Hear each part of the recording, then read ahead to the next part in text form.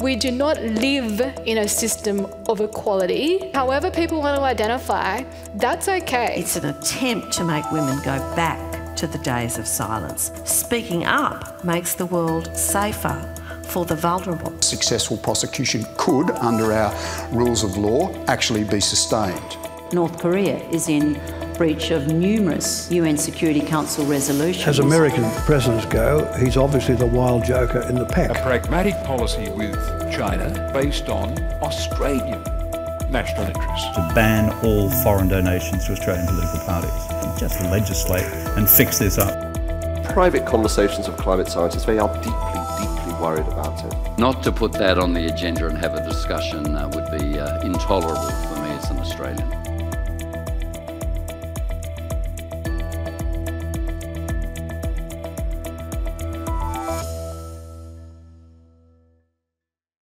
Welcome to our panellists and everyone who's joined us this evening for what promises to be a very interesting and topical discussion. I think we'd all agree that Australia has done better than many other countries in managing the pandemic. And a key part of our success has been controlling our borders. We closed them in March last year to non-citizens and non-residents, and we've kept them shut tightly ever since. But tens of thousands of Australians are still stranded overseas waiting to come home. And for a brief period, it was even a criminal offence for Australian citizens to try and return home from India. So, have we struck the right balance in terms of preventing the spread of the virus in Australia while fulfilling our responsibilities to Australians abroad? And Norman, I'll invite you to respond to this first. Raina, about March of last year, or maybe a little later, maybe this time last year, did a paper looking at just the number of infections that were prevented by us shutting down at the end of January. We only shut down to China then, and it took us a while to actually go to full border closure. Look, it has made a huge difference to the control of the pandemic, as well as internal procedures.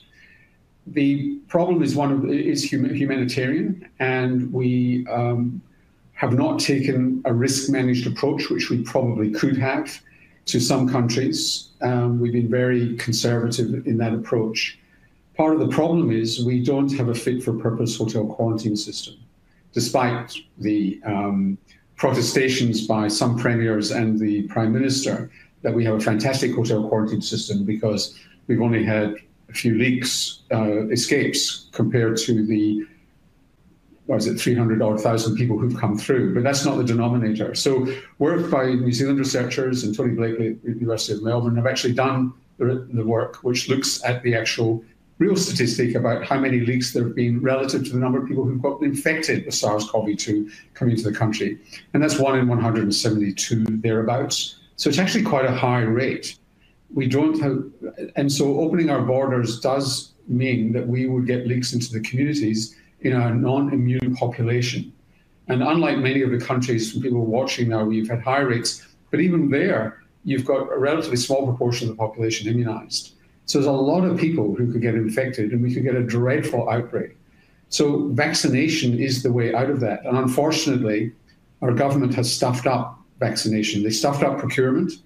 They were offered Pfizer vaccines back in June of last year, 2020. How much do you want? When do you want it? And the Pfizer was treated dismissively and went away. And as a result, we did not, what the government told us was that they had 4 different vaccines as backup. They didn't have 4 vaccines as backup. They were relying on the University of Queensland and the Astra vaccine, and they did not have full backup. They should have bought 40 million doses of Pfizer as full backup, just in case one of the others fell over. They didn't do that. And they also were incompetent at how they rolled out the vaccine program. Truly, it's incompetence. And the closer you get into it, you realize that. We have in Australia, for the overseas viewers, a very established system of distributing vaccines, which is well tried and true. We are a high immunizing country, but they bypassed that. One of the excuses was Pfizer and the need for cold storage, but even that could have been got round. And so our rollout has been quite frankly appalling, and they blame supply, but that was really only a temporary blip. We've had plenty of supply of Astra. It's Pfizer that we're running short of, but they're promising full vaccination by the end of the year, which is the promise of opening up even then. but that would require probably 400,000 doses a day, which would be probably double America and the United Kingdom at their best. So the problem is how we get there and what controls we have in place when we get there. Thanks, Norman. We'll come back to the vaccine rollout shortly. But first, I'd just like you to expand a little bit on what you think a risk management approach would look like if we were to take one. You said that before that Australia hasn't taken a risk management approach. What could we expect to see if that was adopted? Well, I think Mike and Raina are probably 100% more qualified than me to talk about that. But briefly, it's what I talked about. It's identifying, and there are no guarantees on this one, and it's hard to manage.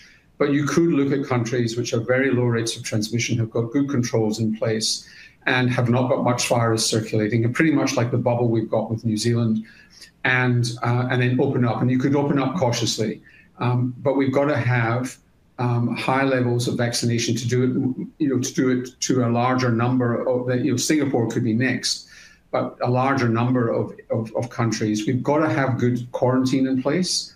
We've got to have disadvantaged populations covered with vaccines, and we've got to have high rates of vaccination so that you've got as much protection as you can get, particularly amongst the elderly in Australia, so that if it does get out, it's not going to do much damage. But what will come to mug us are the variants. So the variants we see now are not necessarily the variants we're going to see at the end of the year. How virulent are they going to be? How contagious are they going to be? And how vaccine resistant are they going to be? We actually don't know that at the moment. And as more of the world gets vaccinated, the potential is that you get more mutants that are spinning around the vaccines and resisting them more. Those are all the variables that make this a very difficult thing to predict and model. But Mike comes from the Burnett, and they're doing some modelling on this as we speak. Thanks very much, Norman. Raina, is it possible to speed up the return of Australian citizens and residents safely?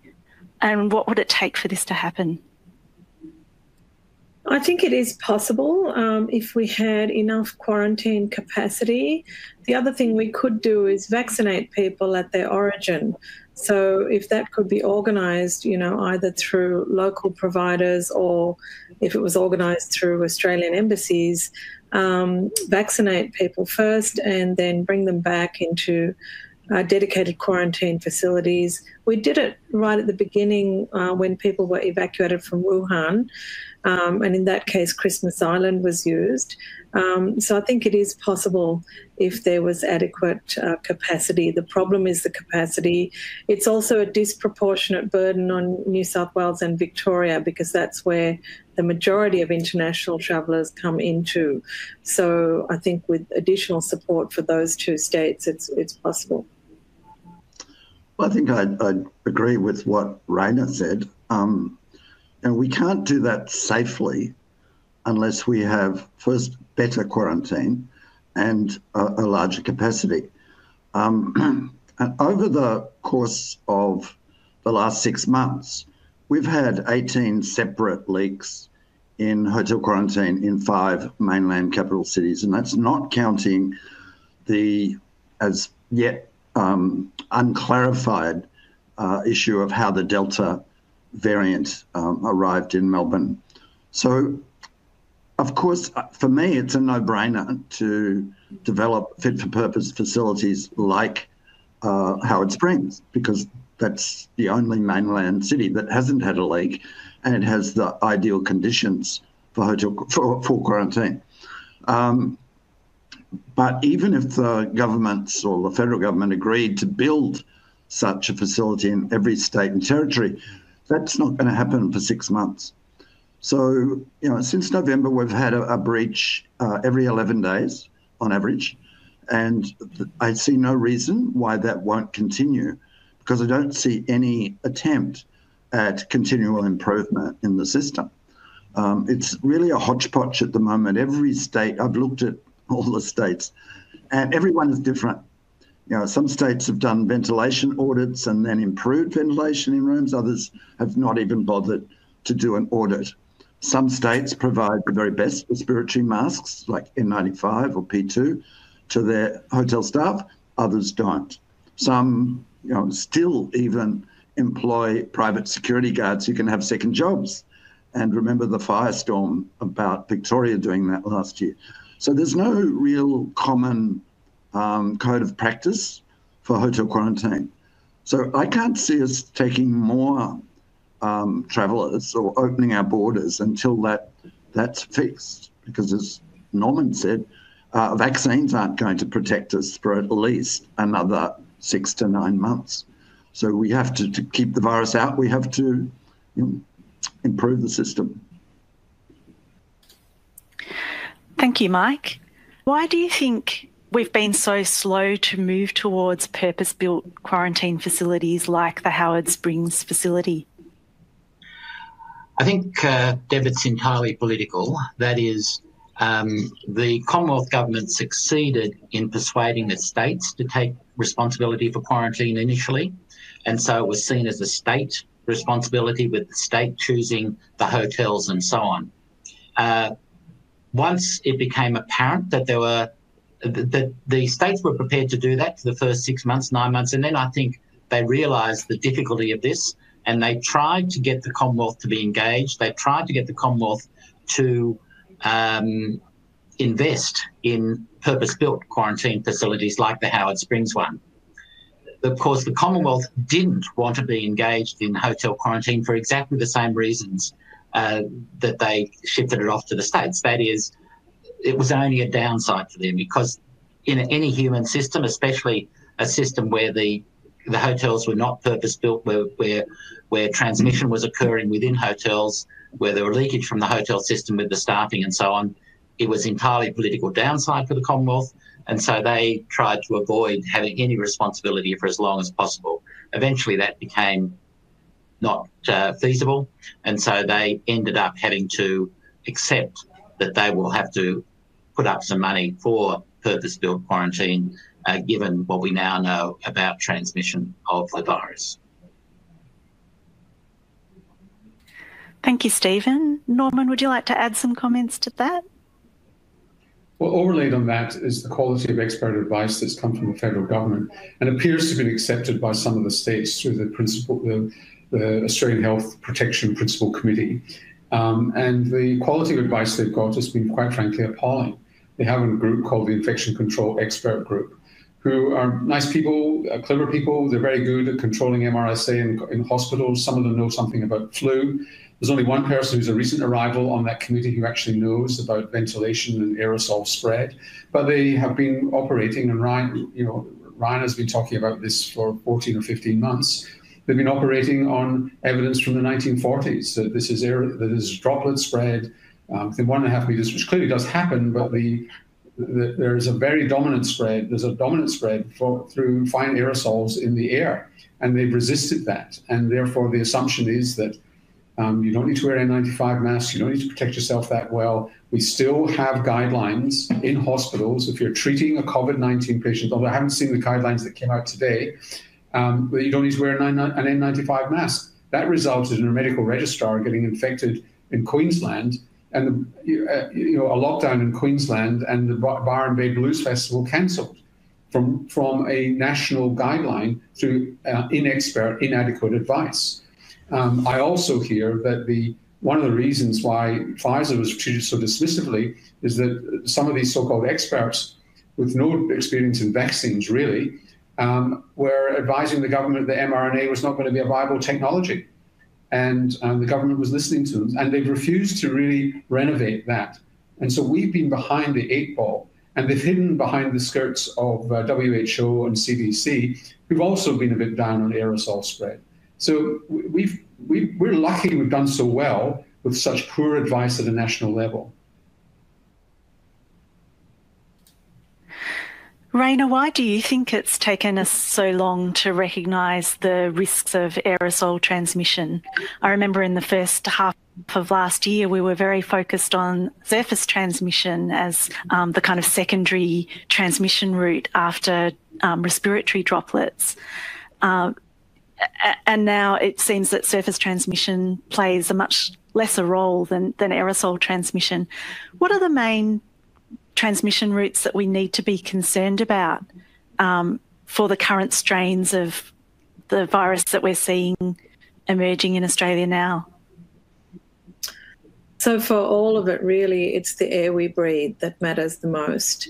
And unfortunately, there's been an industry generated in what's been aptly termed hygiene theatre, which is, scrubbing surfaces, washing hands, putting up plexiglass barriers, which really don't do much at all because it's an impermeable barrier. And every bank you walk into or shopping centre, customer service type roles, supermarkets, you see these plexiglass barriers, but it's the air we breathe. So the air just moves around following the airflow pattern as you inhale, and you inhale it. So really face masks have been one of the most important mitigation measures, as well as ventilation. And it's taken a long time globally really to recognise that, which is why it's taken so long here.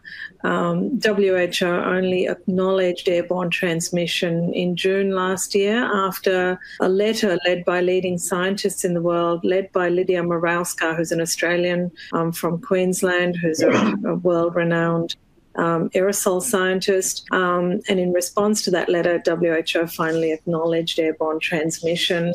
The CDC as well. At the beginning, you might remember WHO, CDC, everyone was issuing messages saying, do not wear a mask. It's actually dangerous for your health. It might harm you. And then it sort of softened to it might give you acne. Well, I don't mind getting acne if it's going to prevent me from dying.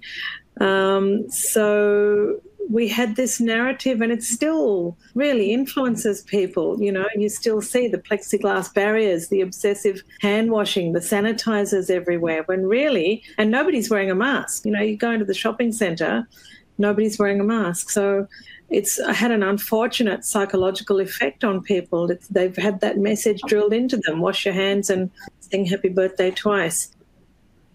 We've just got to undo that and convey the messaging about the air you breathe is what matters the most. If you're having guests over, open a window. If you're driving in a car with other people that you don't know, open a window. That's going to make all the difference.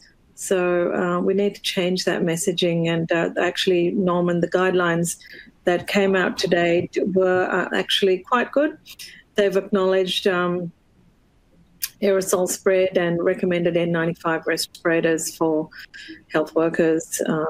I haven't read them in full, but hopefully that means for hotel quarantine as well. Thank you, Raina. While you're there, can you tell us a little bit about the transmissibility of the new variants that we've been seeing in Victoria, the Kappa and Delta variants that emerged in India, and whether there are any particular issues that we should be concerned about regarding transmission?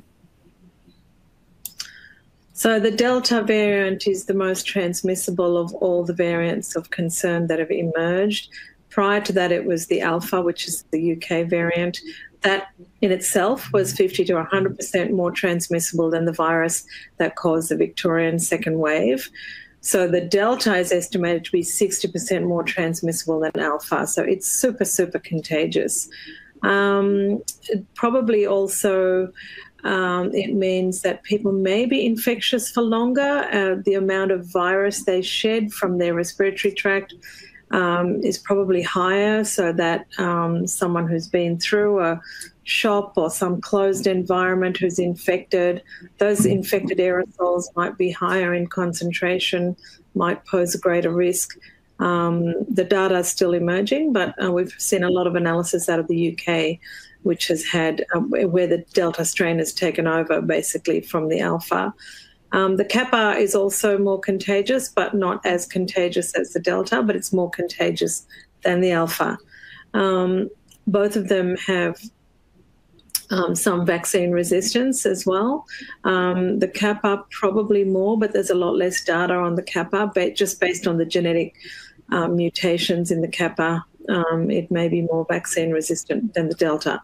For the Delta, we know that one dose of Pfizer or AstraZeneca This is from the UK, will give you about 33% protection, and then that raises up to about 60% for AstraZeneca, about 88% for Pfizer after 2 doses. So partially vaccinated people have made up a lot of the outbreaks that are happening in the UK at the moment.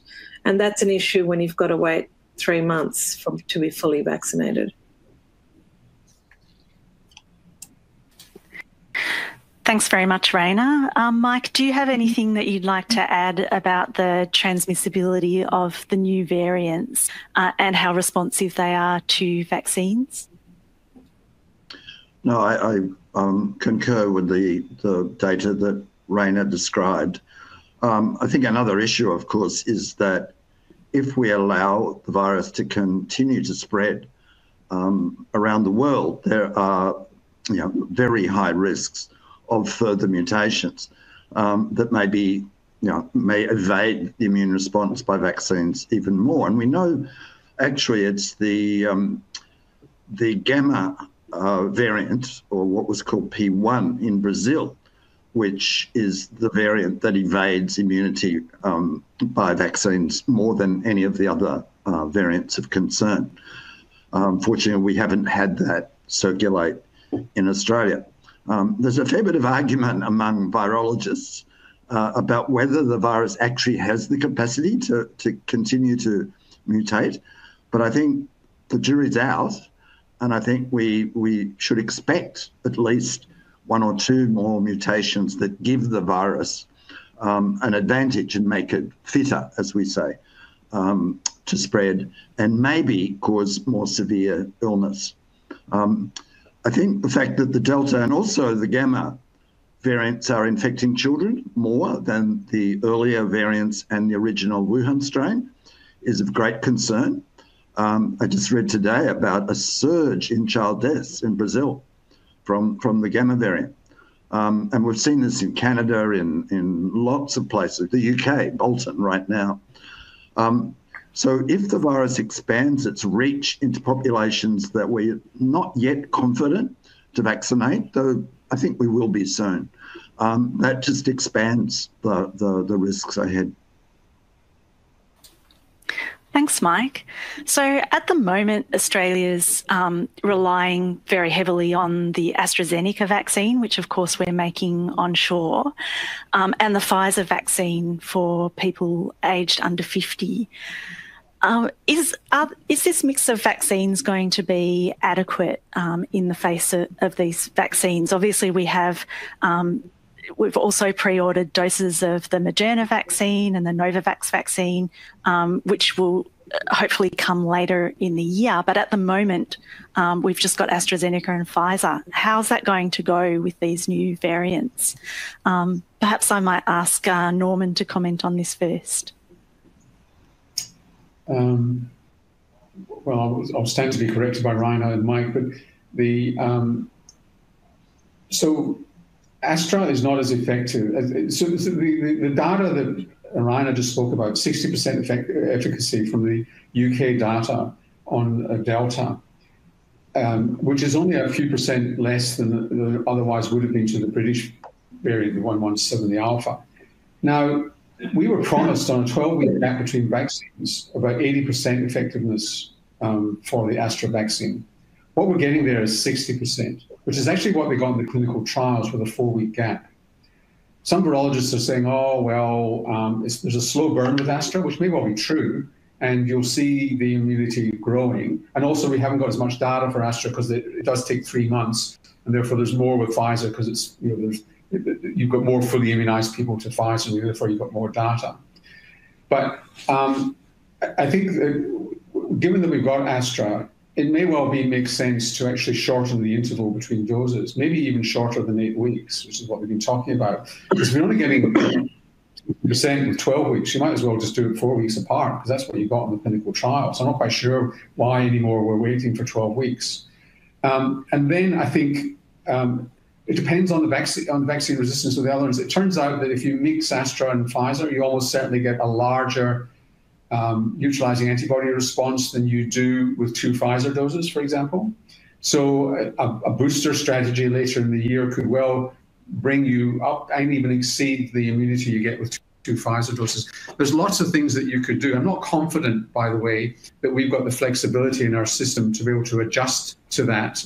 We seem to take a long time to make decisions, be very risk averse. But there are ways through this which will protect the population well. And you could just, rather than waiting till the end of the year for Pfizer, where you're going to be behind, at the back of the queue behind 12-year-olds, get covered to some extent now. And it's going to be much easier to give people a single Pfizer booster towards the end of the year. The Novavax looks as if it could be a really good vaccine.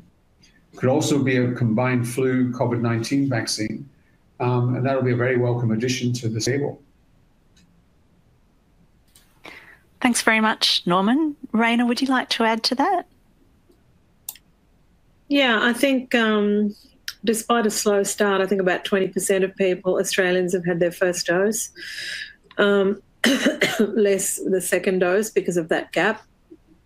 So that'll take a little bit of time to catch up. And the same thing was observed when you compared the UK and the US.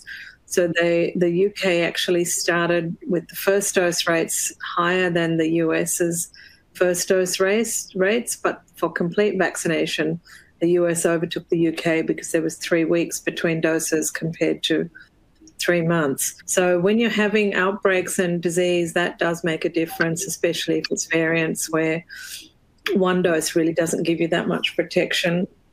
One dose certainly gives you good protection against the Alpha or the UK variant. I think I think the situation will change towards the end of the year, but I think, as Mike said earlier on, we're really going to have to rely on our quarantine system being improved to ensure that we stay safe until that time that we can have most people vaccinated. And the vaccination of children is the other question. So I still believe it's theoretically possible to achieve herd immunity through vaccination if we vaccinate enough people. But I think it's because of the variants are so much more contagious, we probably can't achieve it without vaccinating at least children over 12. So that's a discussion. I believe tardy and so on are considering that. We'll hear more about it sometime soon, but it's something that needs to be on the table and being looked at. Thank you. So is herd immunity something that we should still be aiming for, Raina? Yeah, absolutely. That's the ultimate goal. You know, we have achieved herd immunity for measles, which is much more contagious than the Delta variant. We've achieved herd immunity for polio, both through vaccination. So it is theoretically possible to achieve it for SARS-CoV-2. There's been a lot of pessimism and naysaying, but there was too about us having a vaccine. A lot of people last year were saying we may never have a COVID vaccine. So I think it's always good to aim high. In terms of economic recovery, there's been a number of studies that have shown that if you go for a low goal and have low efficacy vaccines, you barely break even economically over a 10-year period. But you do come out ahead if you use high efficacy vaccines and if you achieve herd immunity. So I think those differences are really going to play out into the future for us economically. Thanks very much. I'd like to focus a little bit more now on the issues around the vaccination rollout at the national level. So as people have mentioned, we got off to a really slow start with our vaccination program. The federal government's original targets were to administer 4 million vaccines by the end of March and to have the adult population, around 20 million people, vaccinated by the end of October. But 15 weeks on, we're up to having administered 5.5 million doses, with approximately 1 in 5 Australians having received their first dose. And I think it's becoming clearer that it will be into 2022 by the time all adults have had the opportunity to be fully vaccinated. One of the big issues, of course, has been the vaccine rollout in aged care facilities, which was part of priority group 1A, and that was expected to take around 6 weeks and conclude around the end of March. But by the time I received my first vaccine dose on the 14th of May as part of priority group 2A, my mother, who was living in aged care, hadn't received hers. So Stephen, I'm wondering if you could walk us through some of the issues, some of the obstacles around the federal government's vaccine strategy, which you referred to recently as an expensive shambles. Can you tell us a bit about that? And also as a train wreck, Deb. So basically the Commonwealth's political strategy right from the start was to see this as a Commonwealth rollout of vaccines. They were spending a lot of money on vaccines. They wanted to get a lot of credit for it, slapping the Liberal Party logo on their announcements. To have a Commonwealth strategy, it had to be through Commonwealth channels, and in particular through GPs, pharmacies, and specially contracted people. So in the case of aged care, they contracted a number of private companies to take responsibility for the rollout to aged care facilities, and they separately contracted to logistics companies to deliver the vaccines. And more or less whatever could go wrong went wrong. So you ended up, in the case of aged care facilities, with vaccines turning up at one place and the teams to do the vaccination turning up another place. And so there was this disconnect with how the whole system was working. Not only that, but in the initial announcements, the promise was that not only would aged care residents be vaccinated, but so too would the aged care workers. But as it turned out, some of the contracts with these contractors actually didn't include vaccination of the aged care workers. And the message from the Commonwealth was, our priority is not the workers, our priority is the residents. Well, even if their priority was the residents, that just didn't happen. It went very, very slowly. So the logistics, the delivery, the organisation was completely a train wreck. Contrast that with a different strategy they could have had. What they could have said was to the states, you've got these area health services all around the country. We want you to take responsibility for your own healthcare workers, for the quarantine workers, but also for aged care workers, disability workers, residents of aged care facilities and residents of disability facilities, all in stage 1A. And so they could have structured it that way, with the area health services taking responsibility for those vulnerable groups in their communities. They didn't. And we've seen that in the results of the very, very low rollout amongst aged care residents, and who knows what the rollout is amongst aged care workers, because there's been no tracking of that.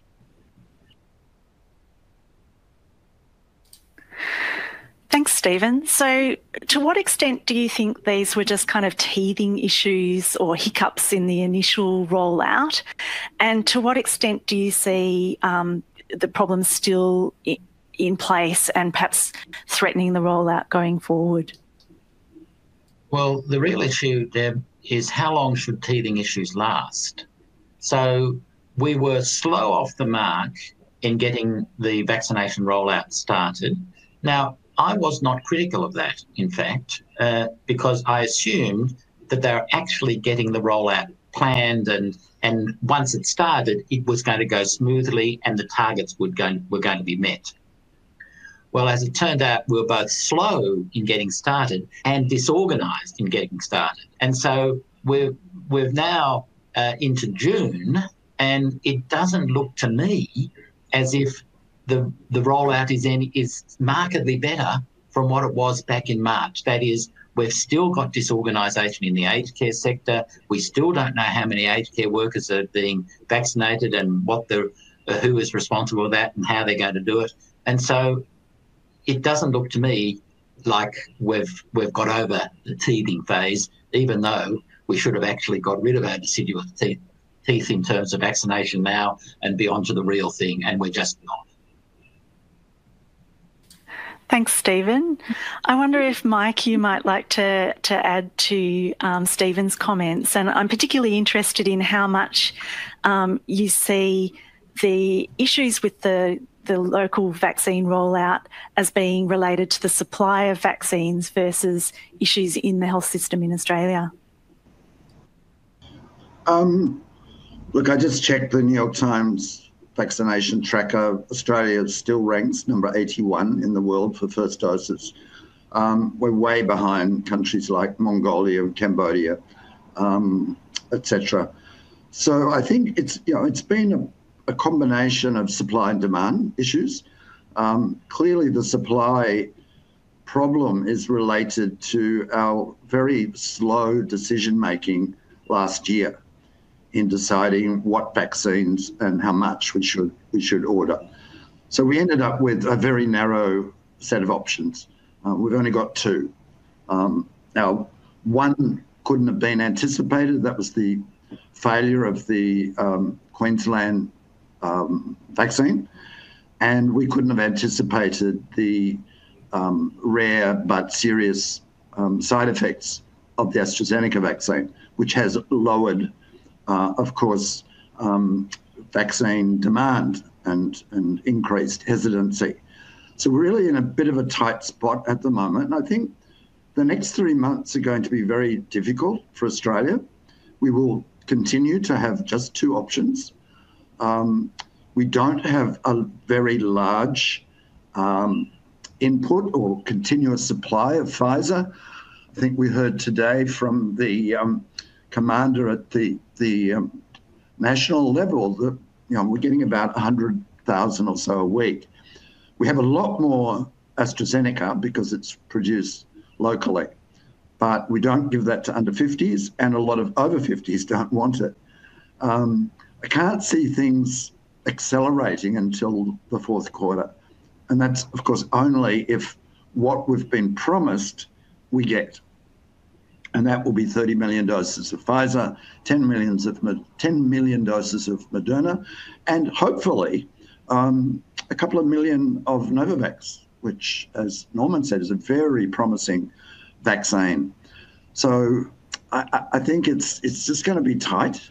I agree with Stephen that the Commonwealth should never have taken this on operationally. They've never done anything like this. They've never run a hospital, let alone a vaccination campaign.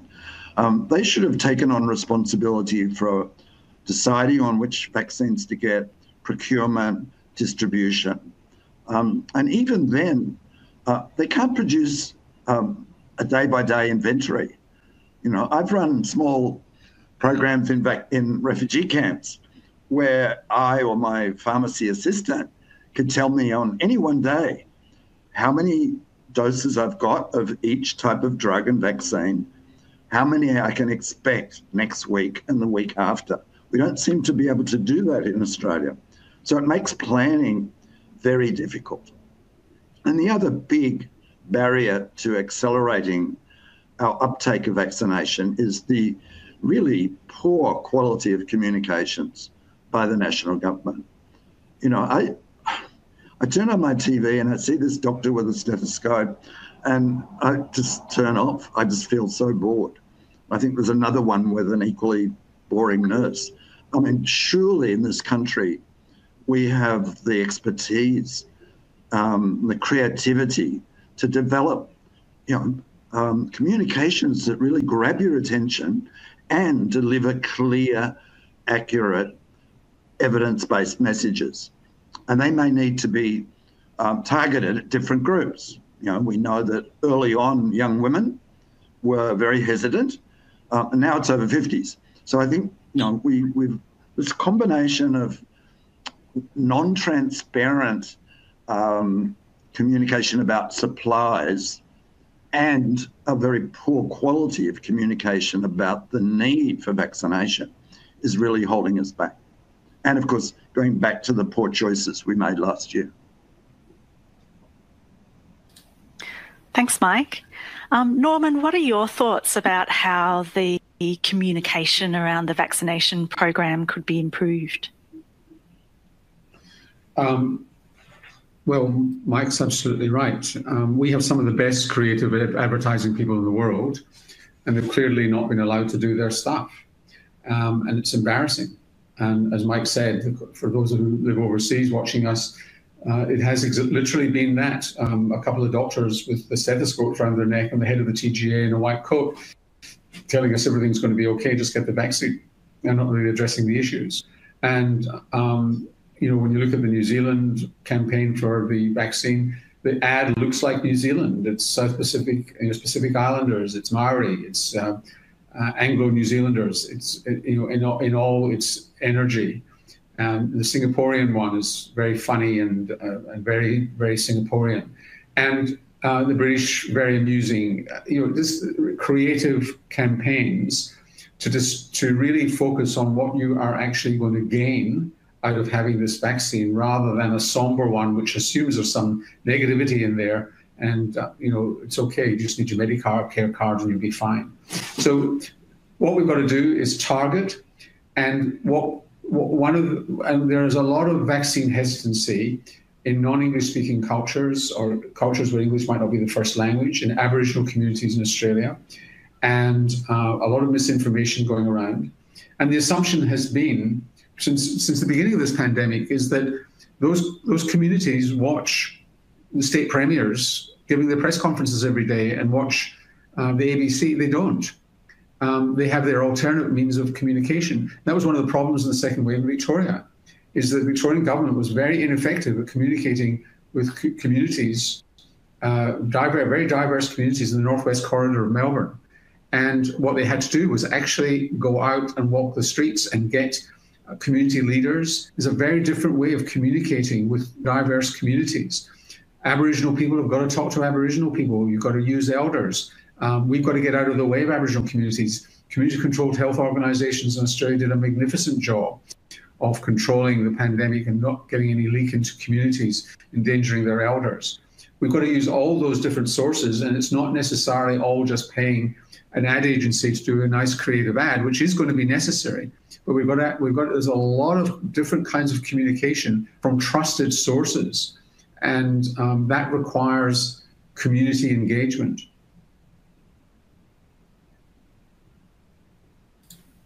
Thank you. It'd be good to talk a little bit about the international issues around COVID-19.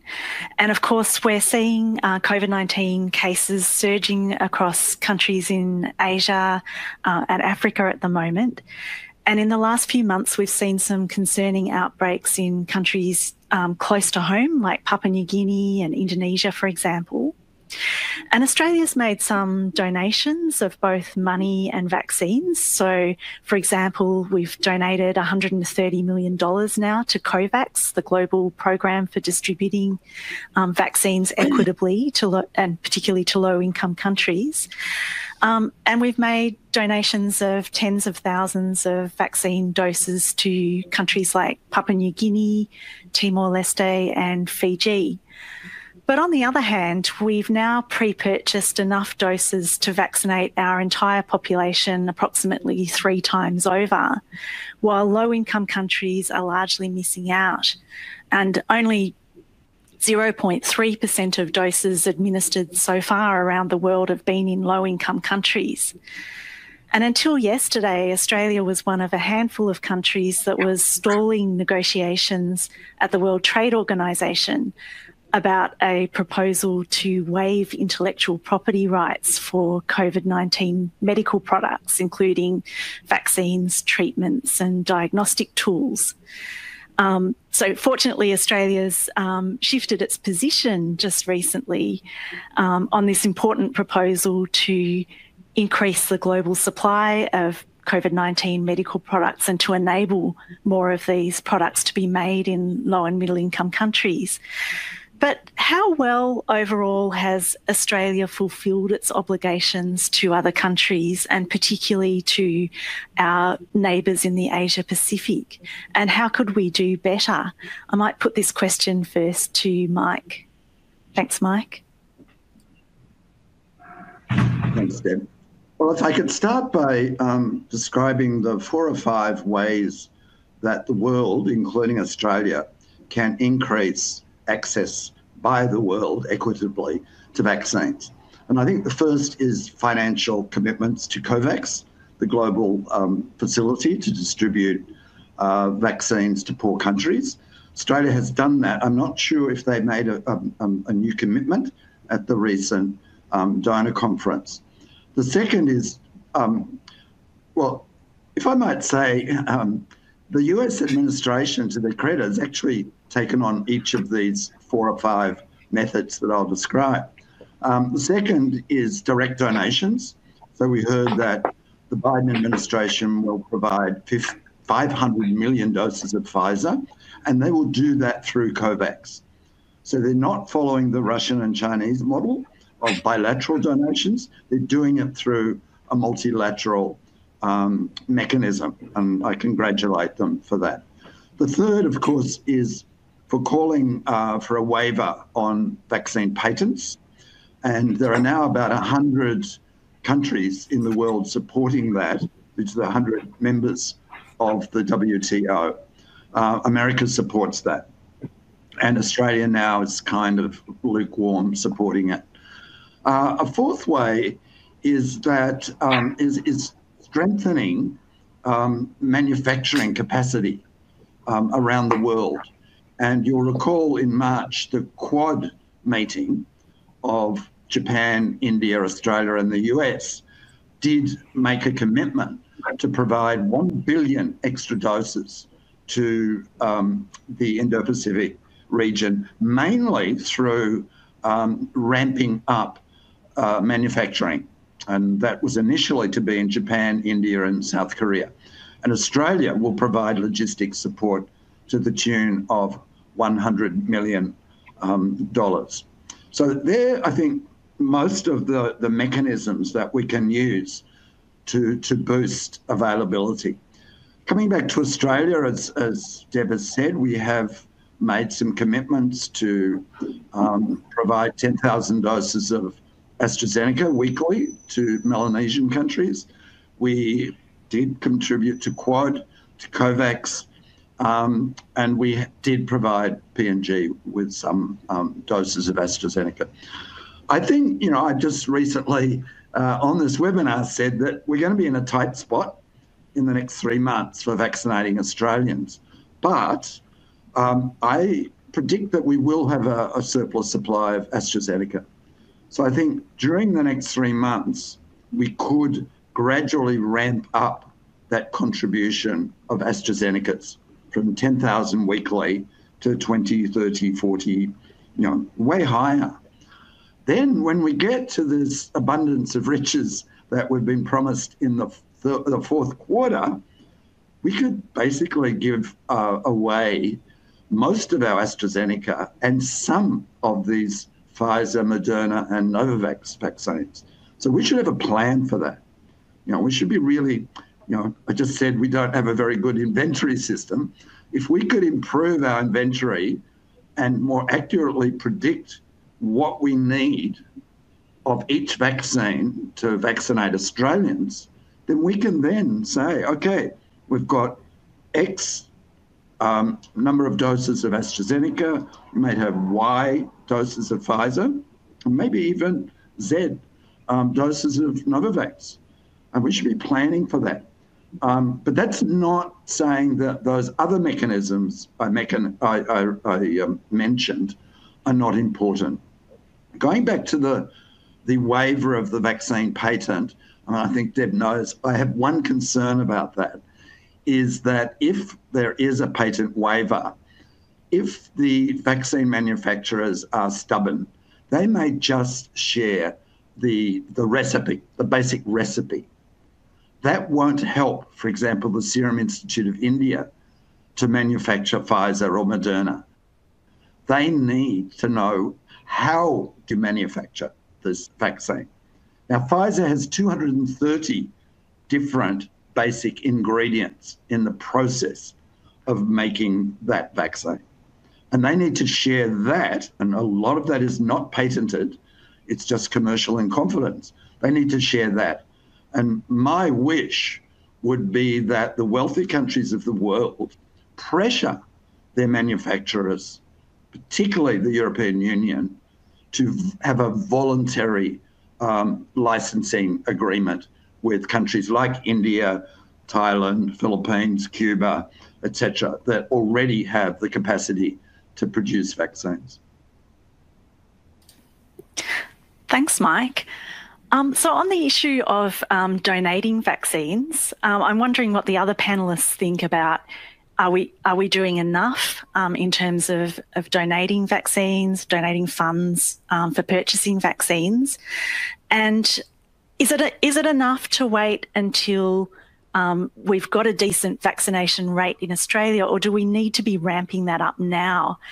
If we wait until we've achieved herd immunity in Australia, or we've vaccinated a certain percentage of our population, what are some of the risks around that?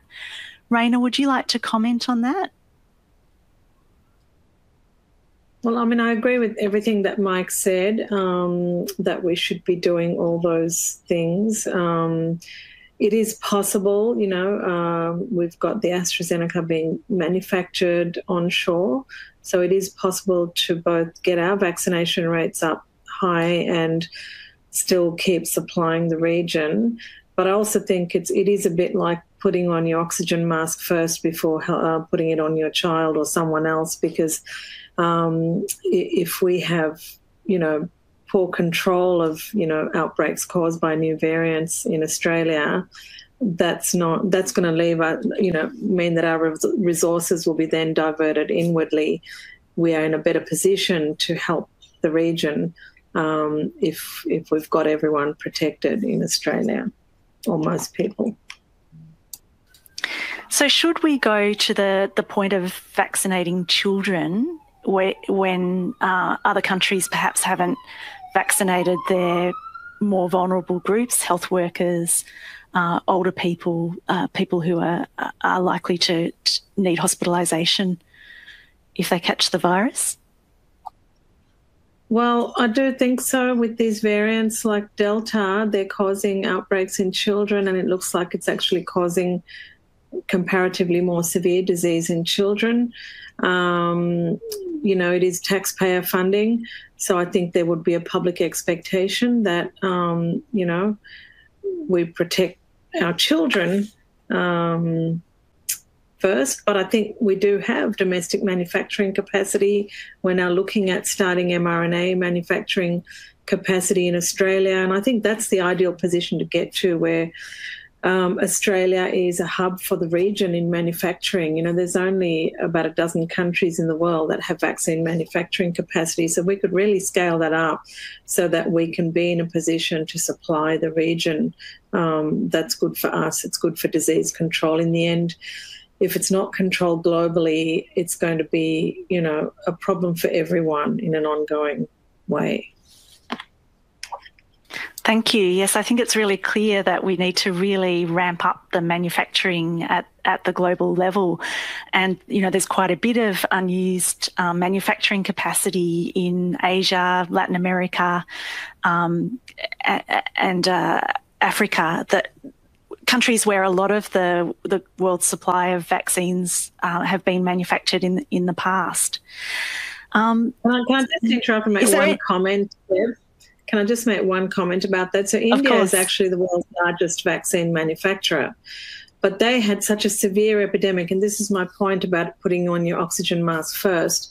They had such a severe epidemic that they could not supply their own population, let alone all the countries in South Asia and in Africa that were relying on Indian vaccines.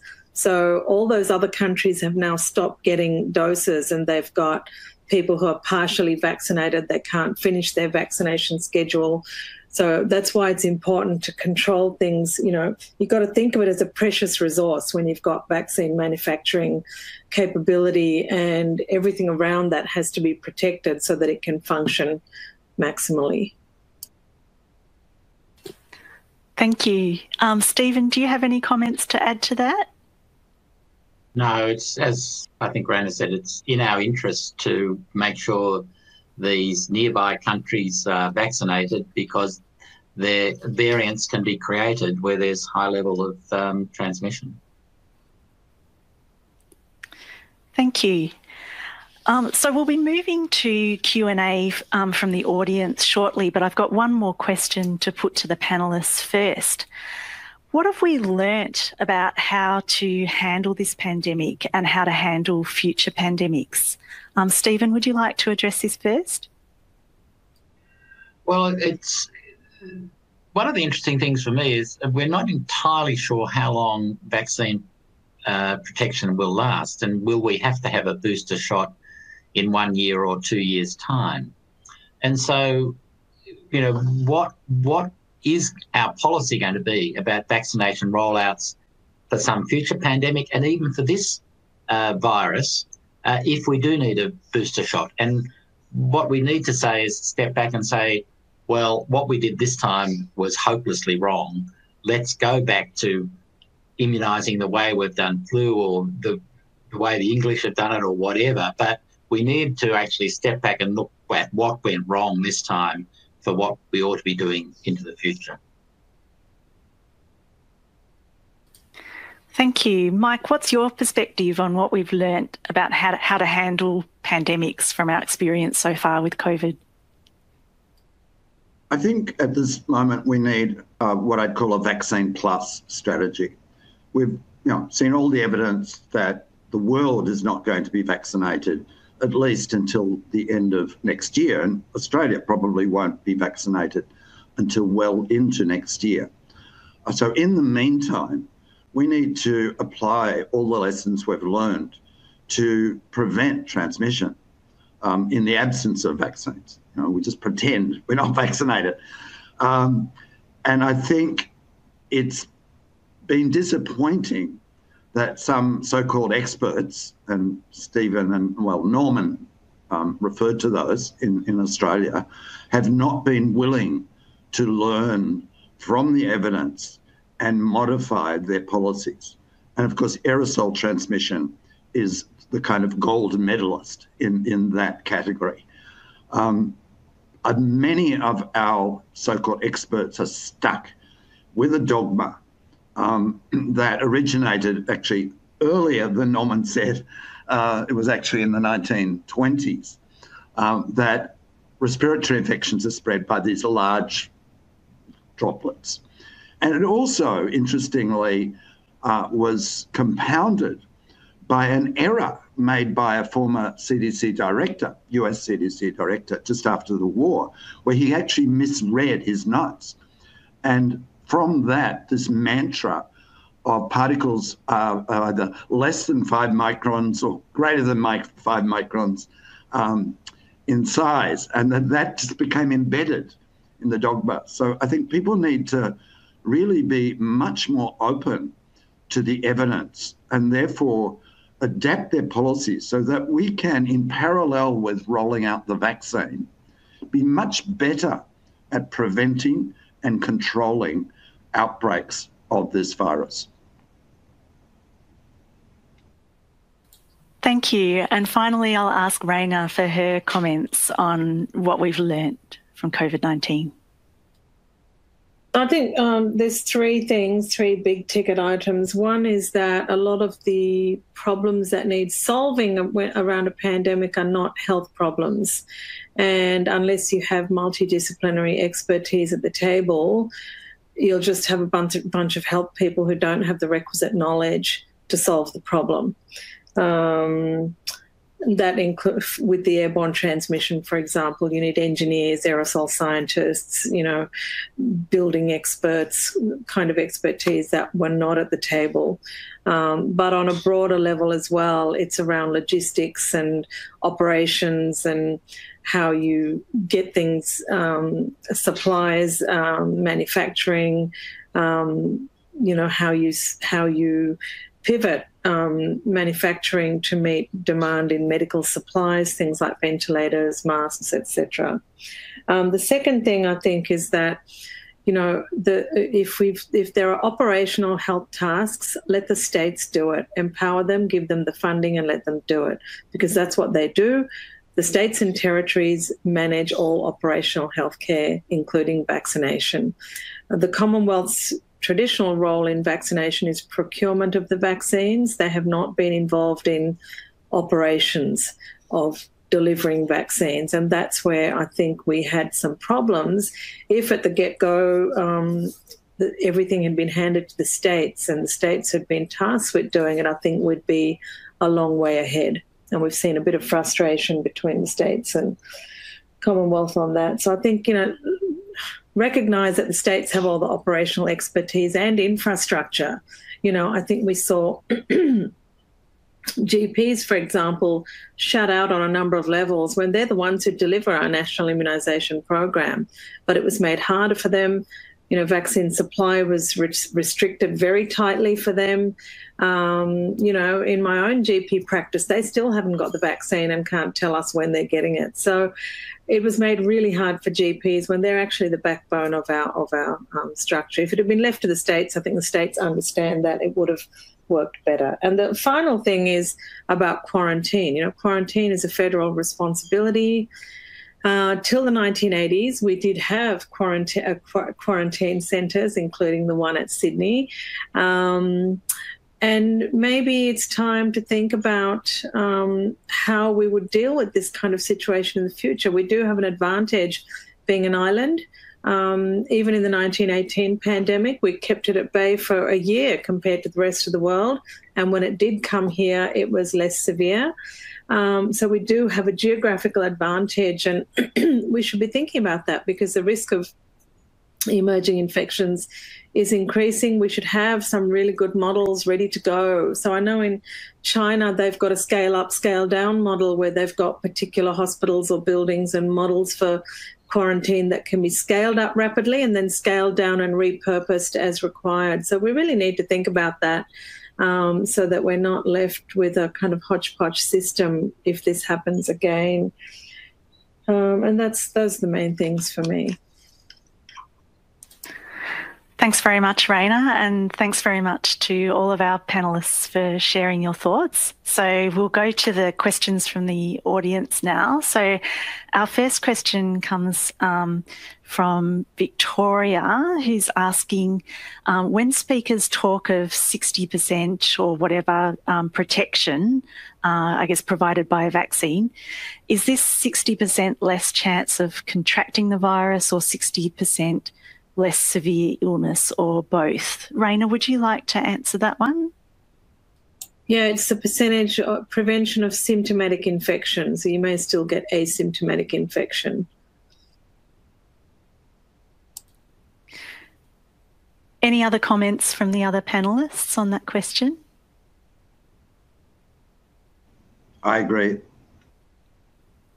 Okay, so we'll go to the next one, which comes from Caroline Bruckner from La Trobe University.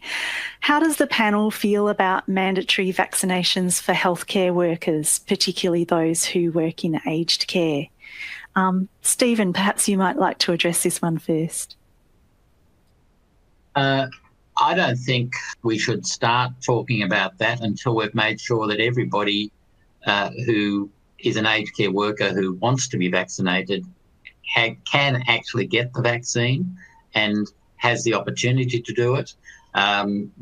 Because the vaccine rollout has been so shambolic, because many aged care workers thought they were going to be covered by the Commonwealth rollout of aged care residents and aged care workers, they might have just waited for this to happen. But, I think the first responsibility is to say, we are going to help these people get vaccinated. And to jump and say it's your fault for not being vaccinated and we're going to mandate it, I think is just a blaming the victim approach and a trying to distract attention from the fact that we should actually be making it easy for aged care workers to be vaccinated, and we're not doing that yet. Thank you. Raina or Mike, do you have any comments to add? Yeah, I might add to that. I completely agree with what Stephen said. I mean, I've heard stories about aged care, people who work in aged care being actually refused vaccination when there were leftover doses and the doses all being packed up and this courier being called to send them back. So it's been made incredibly hard. They work shifts. We've done quite a bit of research on outbreaks in aged care and also studied the aged care workforce, and they're pretty disadvantaged people, often of non-English speaking backgrounds. Migrants are working 2 jobs to make ends meet, and they do shift work, you know, so it's you have to tailor something. You know, ideally you would be bringing vaccination to the workers on the night shift, on the evening shift and the day shift, so that everyone has it accessible to them, rather than just saying, well, you know, no, you can't have it, or when the vaccinators turn up, or telling them to go get it themselves. We've also done research showing that for flu vaccine in aged care, if you provide it on site to the workers, the vaccination rates are much higher than if you tell them, you go and get it and we'll reimburse you. So you really need to make it easy. Can I just also add to that? I want to just add that you don't want to vaccinate every worker in the aged care facility at the same time, because in case they have a reaction to the vaccine, you don't want every worker to be off sick. So it is actually a complex thing to do, and to do it properly. But at the moment, we're not doing it properly, and we're blaming the workers for not being vaccinated. Thank you. The next question's also on the vaccine rollout. Do you think the non-synchronised yet simultaneous rollout of vaccines by the Commonwealth and the state governments have contributed to the stalled vaccine rollout? Stephen, perhaps you might like to answer this one again. So where I start from, Deb, is this, that if we are going to have a mass vaccination program, we need mass vaccination centres, and we started without them. We started with a boutique or bespoke program of, you know, it was just terribly badly organised. I think it's absolutely, in my view, a good idea for GPs to be involved in the vaccine rollout. It should be part of a holistic program that your GP offers to you. And so I think that was a good idea. I think it was a bad idea to say this is what we're basically going to rely on. So we needed to have multi-channels to make it easy for different people to get vaccinated in different ways. And certainly the large vaccination centres have to be part of that. I think where the problems have arisen is in the announcements about who's available for what. As we've said, there's more AstraZeneca available. And so we can actually have a program for people over 50 running in parallel with a program for people under 50. But the problem with the program for people under 50 is that the rate limiting factor is the availability of Pfizer. I would have moved all the Pfizer was allocated to the aged care centres into the under 50s as soon as we knew that we couldn't use as soon as the decision was made not to use AstraZeneca for under 50s, we should have moved the Pfizer allocations across to actually speed up rollout in the under 50s. And I think this failure to think about all the implications of these decisions is where things have partly gone wrong. Thank you. Okay, we'll go to the next question. How quickly can mRNA vaccines be adapted to new COVID variants? And perhaps Raina might like to take the first stab at this question. Yeah, I think it's fairly quick. So it could be done in, up 8 weeks, 4 to 8 weeks is what I understand, whereas some of the other technologies can take 6 months or longer. One participant says, I'm 38 and I'm fine with the associated risks with getting the AstraZeneca vaccine. Why can't I get it? Raina, would you like to? Able to get it. You're not banned from getting it. Anyone under 50 who wants to get it can still get it. The GPs that are offering it will have just AstraZeneca. I don't think any GPs have Pfizer at this stage. So, find your closest GP who has it and you should be able to get it.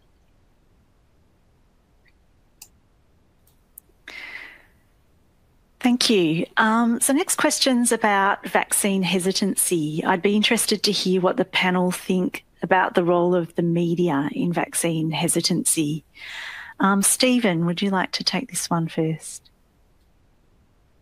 So I think there's a number of components of this.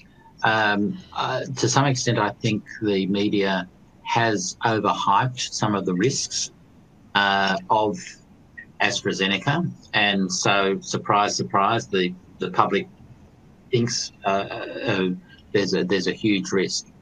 However, we also know that there's a whole literature about risk of and how people perceive risk, and by and large we know that people are more tolerant of risks they can control than risks they can't control, and the reaction to the vaccine is in that latter group, risks they can't control. And secondly, they're more tolerant of risks that they can see, such as driving in a car, versus risks they can't see, like what goes into your arm. So there's a whole complexity of